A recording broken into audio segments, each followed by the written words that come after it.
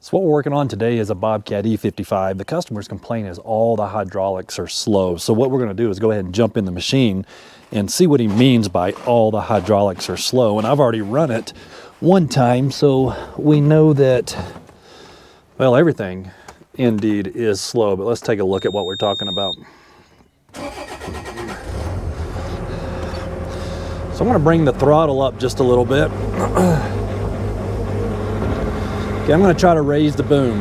That's all I got. I mean, that should be going a lot faster than that. It goes down quick, of course, because gravity is pulling that down. And when I talk about gravity, let's take a look at the stick here. See how I'm pulling the stick in and it comes in, but it stops. Now, I still got the joystick held back. Still holding back, still holding back. It just now started to come back. Okay? Let's watch that one more time. So I'm going out, you can see how slow it's going out. Let's bring it in. So gravity is pulling that in. Okay, it gets down to its center point. Gravity is no longer pulling it in. I've still got the joystick back, but I'm waiting for something to finally take off and tell it to move. So we see that, the boom, try to move the bucket. Everything is really slow on this machine.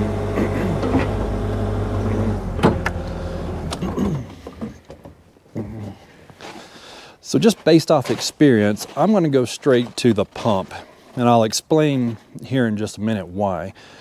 But when we say gravity is pulling that down, because this is a load sensing pressure compensating pump, so if it doesn't sense a load, of course I pull that joystick back, I'm moving the spool, and gravity is just allowing the oil to flow through the cylinder.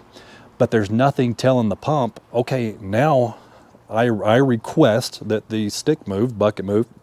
So something has to tell that pump to move. So let's walk over here toward the pump and we'll talk about what tells that pump to stroke. And this is just what I think based off experience what's going on, but I may be wrong, but this is where I'm going to start.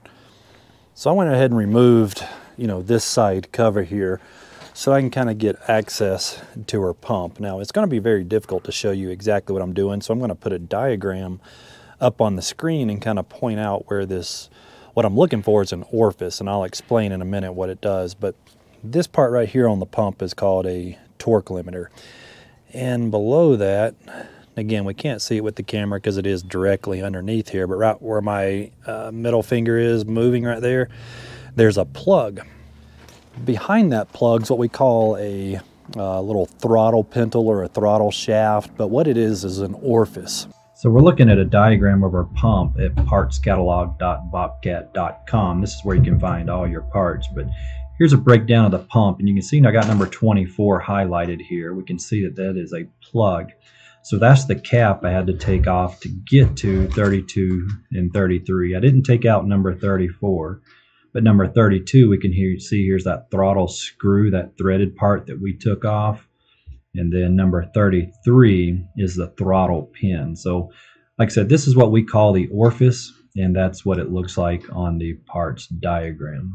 Okay, so how this system works is we move a lever and we have a signal pressure, a load sense pressure that comes back to the pump and says, okay, I'm moving a joystick, I demand flow or pressure. So that signal pressure goes into the pump, and it has to move that torque limiter that we were just looking at. But first that oil has to flow through an orifice, and usually that works just fine, right? But what happens when we send oil through an orifice? We slow down that flow of oil, and of course we add a little more pressure on the back side of that.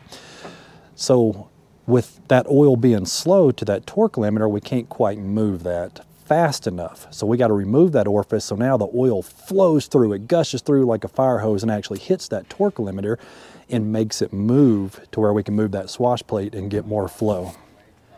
Okay, so here's what we removed from the pump. Now to get the cap off the pump, we used a 3/16 Allen head. So here's that little plug for the throttle, and here's what we call the throttle, or we call it an orifice. And if you can see that there. Now my fingers are all in the way, but you can see that hole right there in the middle. That's where the oil is going to flow through from the back side. So anyways, that's what we removed, the throttle pin, throttle cover. We call it an orifice, and we're just going to leave that out. There's no reason we can't leave that out. And that's going to allow, like I said, the oil to flow into that torque limiter a lot faster to move our swash plate, because that torque limiter kind of sticks. And this is theory behind it, is that torque limiter that was back here on the pump is just kind of stuck. We're just not getting enough volume of oil to just hit that thing and get it to move and get that swash plate to move. So that's why we take that out. Rush of oil goes in there and moves that, and then in theory we should have power. So let's get the machine put together, start it up, and see if it works. All right, well, fingers crossed. Let's hope that worked. Okay, machine starting. Bring the throttle up just a little bit. Boom. All right, now look how fast that stick's going. See, it comes all the way in to the relief. So now I'm commanding that to come down. Gravity's not pulling it down. I'm commanding it to come down. So that orifice is what was keeping that thing from stroking. So now everything's working at normal speed. So I guess the point behind this video is to show kind of alternative reasons why something might be working. You know, let's say you were to ask this question on Facebook or something like that. What's people going to ask? Did you change your filters? Has it got hydraulic oil? Crap like that. Unless you're kind of a seasoned Bobcat tech, you probably wouldn't even have known that that orifice is in the pump, and that orifice is what was causing that that torque limiter not to shift. So, all right, we got this one fixed. Let's go to the next one. Any questions, let me know. Thanks for watching.